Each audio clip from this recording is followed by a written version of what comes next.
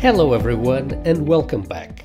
In this lesson we are going to show you how to take a normal Angular application which is not being server-side rendered, and we're going to show you how easy it is to add Angular Universal to it and start rendering it also on the server side. And let's remember that Angular Universal also gives us the very interesting possibility of doing build time pre-rendering of the application, which can bring us the best of both worlds. And by that I mean that with the new Angular Universal it's very simple to create an Angular application that returns a lot of HTML when it gets first loaded from the server, and therefore having great startup performance and therefore being SEO compatible and also compatible with social media crawlers without for us having to use a node server on the backend to render the application in response to an HTTP request. This means that we can have an Angular application up and running in production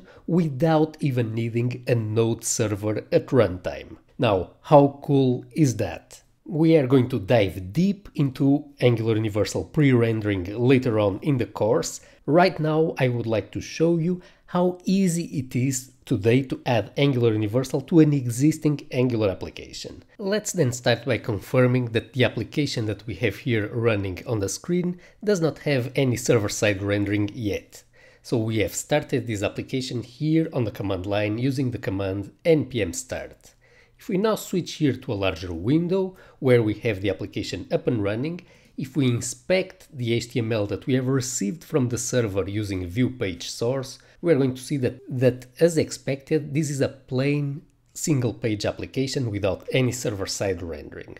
We have here a root application root tag that is going to contain our Angular application. Angular is loaded here via these script tags. Angular then takes over the page. It makes a backend HTTP request that we can confirm that was done here by using the dev tools and switching here to the network tab. We can see when we refresh the application that indeed there is an HTTP request here for fetching the data from our backend, and then Angular is going to take this JSON payload and is going to render it on the page by generating the DOM nodes that correspond to the data that we want to display using the component template, using the templates of our Angular application. So it's important to understand that the front-end Angular rendering engine that is running here on the browser does not generate HTML directly. Instead, the Angular client-side rendering engine is going to produce directly DOM nodes that then get applied to the existing DOM. As we have discussed earlier on in this course, the blank page that we are receiving here from the server comes with a couple of disadvantages. Namely, the application is going to be displaying a blank page at startup time that might be confusing to the user. It might lead to the user thinking that the application is slow and unresponsive. And also, the blank page is not search engine optimization friendly or social media crawler friendly. Let's now see what would it take to turn this existing Angular client application into a server-side rendered application. We're going to switch back here to our IDE and we are going to stop our development server. Now here in the terminal window from the root folder of our repository where our package.json code is, we are going to be running the following command using the Angular CLI. ng add @nguniversal/express-engine. Now you don't need to run this command because we have already executed the command here in our sample repository. And we are going to describe exactly what this command does in the next lesson of this course. So this is the current form of the command that we need to run. This tends to change over time. You might want to check in the Angular documentation if this is still the correct command. The good news is that once you run this command, you now have a ready-to-use Angular Universal application. Before going any further and before explaining in detail how the Angular Universal Application works and what this command did exactly to our project, let's first confirm that we can now do server-side rendering. In order to do that, if we open here our project's package.json, we are going to see that inside it we have here a series of Angular Universal specific NPM scripts. This acronym SSR stands for server-side rendering. So we have here 4 new package.json scripts that were added by our ng-add command. So this command here is going to build our server-side rendered application. It will first do a build of the front end and then it's going to build the server part of our application. This command here, serve SSR, is going to enable us to serve the production version of our Angular Universal application, and pre-render is going to enable us to pre-render the Angular application at build time. And we're going to go in much more detail into these commands later on.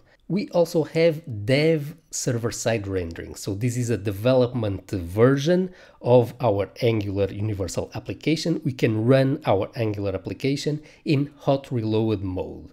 So this means that whenever we make a change to the application, we're going to apply the same change both to the client part and to the server side of our application. Let's have a look at server-side rendering in action then. I'm going to be using now the development server-side rendering mode. Let's go ahead and run the command npm run dev ssr.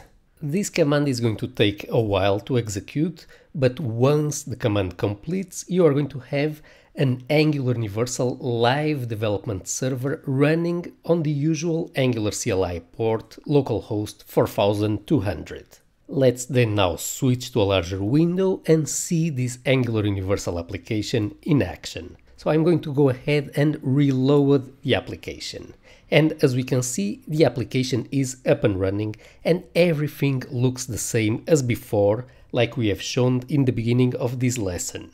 But the difference is, if we now open here the page source containing the HTML returned by the development server, we're going to see that this time around, unlike before, we got a lot of HTML from the server. So this is now very far from being an empty HTML page. You're going to see here a lot of CSS. We're going to go through it. This is appended to an Angular application at build time, but if we scroll down, we're going to see here the HTML of the application. We can see here the Angular application root, and we can see here a lot of HTML. In order to make more sense of this HTML, I'm going to go ahead and copy it all, and I'm going to switch back here to our development environment, and we're going to take a further look at this HTML, but we're going to format it a bit so that we can read it better. I'm going to create here a new file that I'm going to call tmp.html,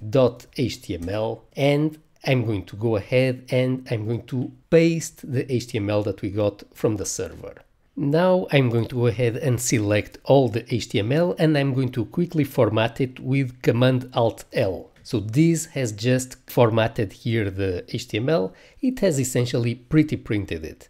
Let's then now have a look at it. We can see that the server-side rendered application has here a lot of CSS, so let's go ahead and start by searching for the HTML body tag here in our document. We can see here that below the body tag we have here a lot of HTML. We have here a side navigation bar, and if we scroll down we are going to see here a series of material cards. We can see here a material card for the Angular Universal in-depth course. We also have here other cards for the security course, for example. So as we can see, the HTML that we are receiving from the Angular Universal live development server is no longer an empty blank HTML page. This is now a full HTML payload that can be directly passed to the browser, and the browser can display to the user the complete application immediately at application startup time. So as we can see, running a single Angular CLI command on our command line has immediately transformed our standard Angular application into an Angular Universal application.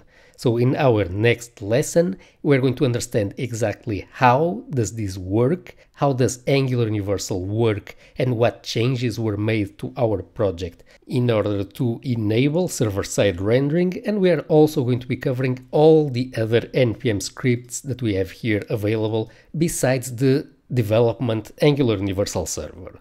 So all of this is coming up in the next few lessons.